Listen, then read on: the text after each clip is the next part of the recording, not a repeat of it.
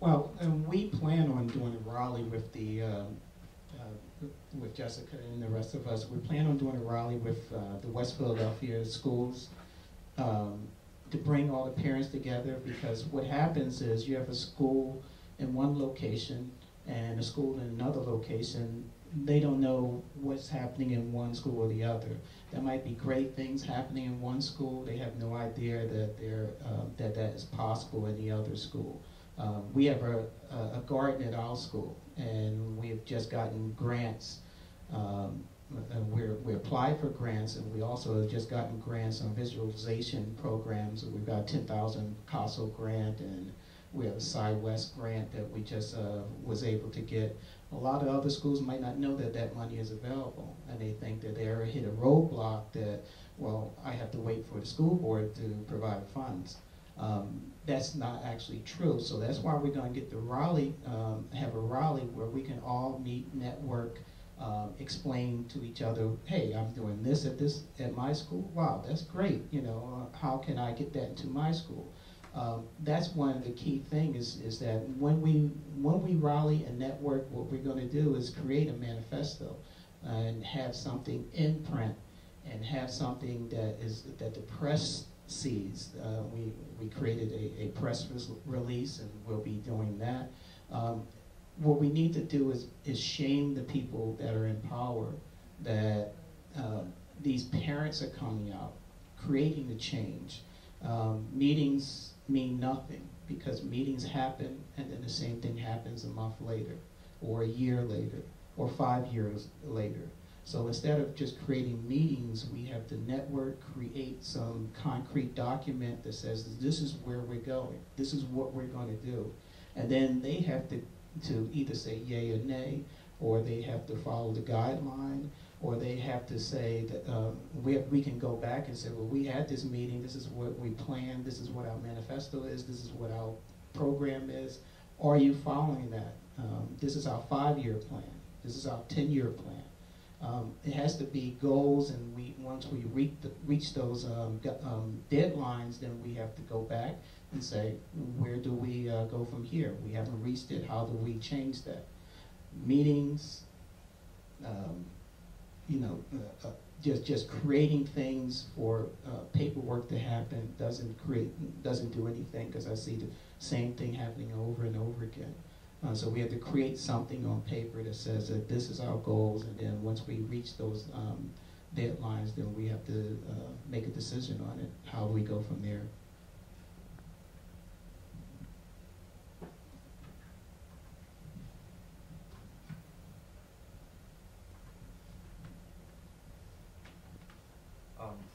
Well, one of the things that we can do to help public schools out is to, one, like, fight for theme-based learning, such as the Business Academy and the Urban Leadership Academy and the Ninth Grade Academy and the Auto Academy, which we have at West Philadelphia.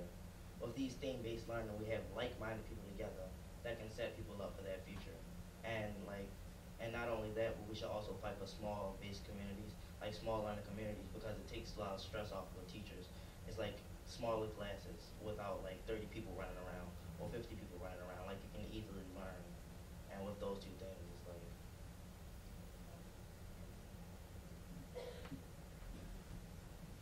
another thing that we have been working on, excuse me, as the SAC of West Philadelphia High School, is getting our politicians involved. They must be made aware of everything that's going on in our communities, because these are the people that represent us. They're supposed to be initially saying what we want. So if they're not doing that, then we need to get them more involved. I would urge everyone to find out who your local person is in the area where you live or where your school is being affected, and get them aware of what we're doing, what we're trying to accomplish, or anything. We're making bus trips up to Harrison and even Albany to get educators involved, because they want to be involved, they just don't know how to help us if we don't say anything. So that's would be my suggestion. Thank you.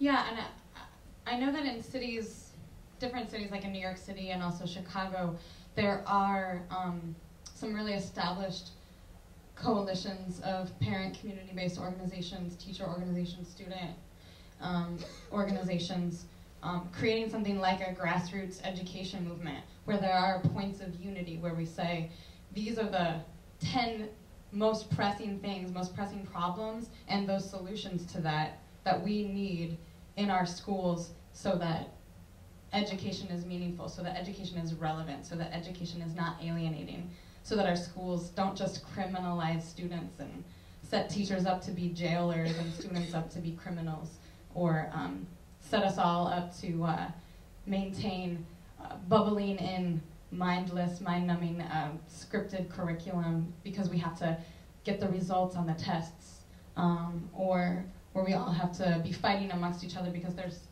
the funding isn't equitably distributed, or that when our schools are set up, well, you could argue that our schools are set up to fail, and then when they get taken over by outside providers that don't have a relationship to the community and don't have any accountability to the community, as we saw countless times this past year, and I'm sure folks from West can talk about what went down there.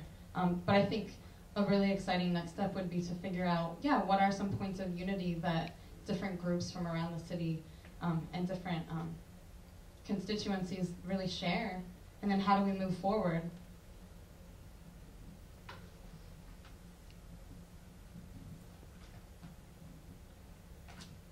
I think, I think examples are most important because, as they said in the film, they discussed about how the expectations of children were, what the expectations were, that they had lower expectations because they were from some type of community where they use the term successful. Successful is just reaching a goal. It's not about how much money you have or how much wealth you accumulated. Is called reaching a goal. So they look at a dictionary to find out what the actual word successful means. And to give examples, because as you see, this young gentleman down here, he's from West Philadelphia High School. If you looked in the newspaper and you read about West Philadelphia High School, you have a certain viewpoint, or a lot of people will have a certain viewpoint. I know about the X Prize. I know that they were on the final judging for the Progressive X Prize, which was the vehicle that they built that they were trying to get to go 100 miles to the gallon, and they were one of the finalists. This is against colleges, businesses, with a lot more funding. That's what's coming from there. And you see the way this young man is talking. If you didn't have West Philadelphia on his shirt, you would think he was from Lower Merion School.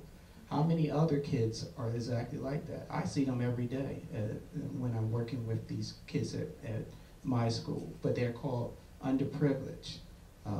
They talk about AYP, average yearly progress, average, using wording like that. That gives a kid a mindset that, I'm average or I can't reach those goals.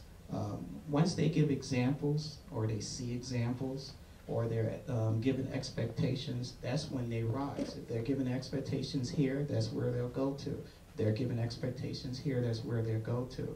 My son doesn't have to go to Lee. My son can go anywhere. He can go to private school, he can go to a charter school. I choose to send him to Lee, and then I participate. And I created a motto.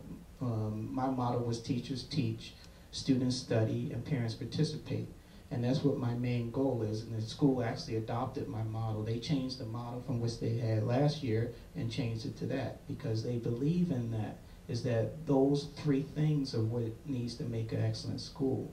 So examples like that, people working together, participation like this, a turnout like this, shows that people are interested. I bring books from the free library that are free. On the fourth floor, the main library between 1 and 4, they have books to go. I brought about 150 books into the school. I put it on the counter, says courtesy of the Home and School Association. Within 2 days, all those books were gone. So you can't tell me that kids aren't wanting to read. And they were kids' books, they were teenager books, they were Moby Dick, etc. kids were picking them up. And these are kids, a lot of people were saying that had problems, don't read, have bad grades. That's not what I see.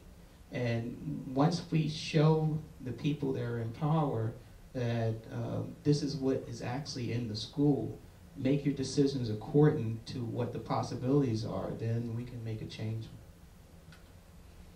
We get